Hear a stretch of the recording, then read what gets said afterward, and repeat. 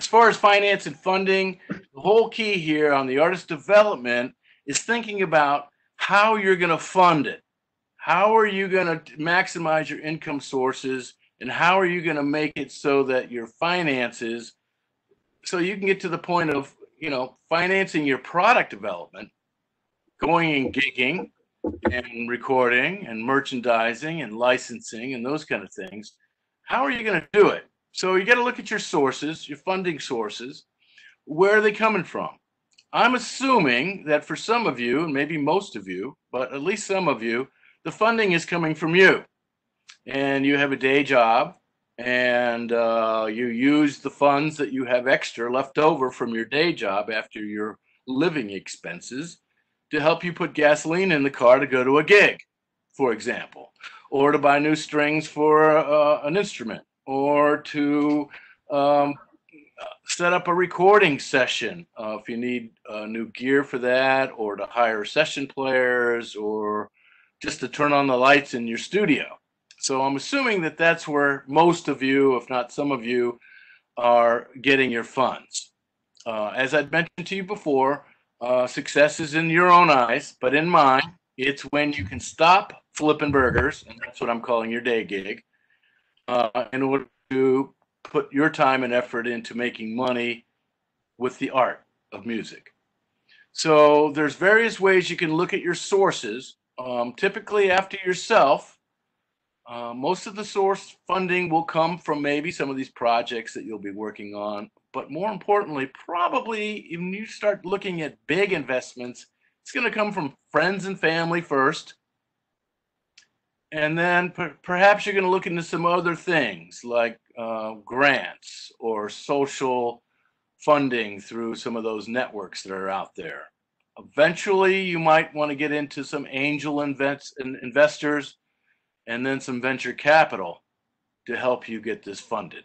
Because if you look at many, many major artists out there, there's some serious dollars behind them, whether it comes from the record label or their publisher, but somebody's got some major dollars into them.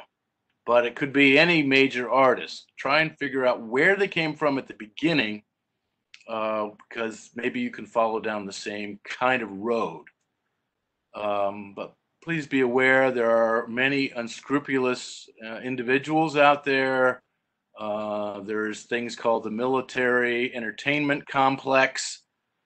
You may have heard of the military industrial complex. Well, this is geared toward entertainment. So these are just some things to think about when you're looking into your funding. But when you're looking at your plan, you have various things you're going to have to think about. Now, I have to tell you, this is the most difficult part of your artist development plan. Most of this is coming up with ideas, but coming up with forecasted revenue or forecasted balance sheet or your risk management, these are things that are really going to take you some time and effort. And for many of these things, I'm assuming you're going to write in there that the plan is dependent on many things, and you're going to get into it. What I would also put in here in your artist development plan is to say that there is a finance plan as a separate document that's a part of your artist business plan. And that's where a lot of these will come from. So we all know that everything's project based. And the thing is to look at the long-term career of the artist. Look at the success of your projects. We talked about projects at the beginning: recording, touring, selling merch, writing a song, etc. But each project should have their own finance plan. So let's say you're going to get in to cut a demo. Okay, well, what's the finance plan of that demo? You're going to have session players, you're going to rent gear, you're going to have a studio, or you're going to have an engineer, et cetera, et cetera. Thinking about the finances that go into your projects. Because how are you going to do this? So just remember, finance and funding. The plan to fund the artist is, and you can get into as many details as you want, but we're really looking at the finance and funding overview of what's going to happen here.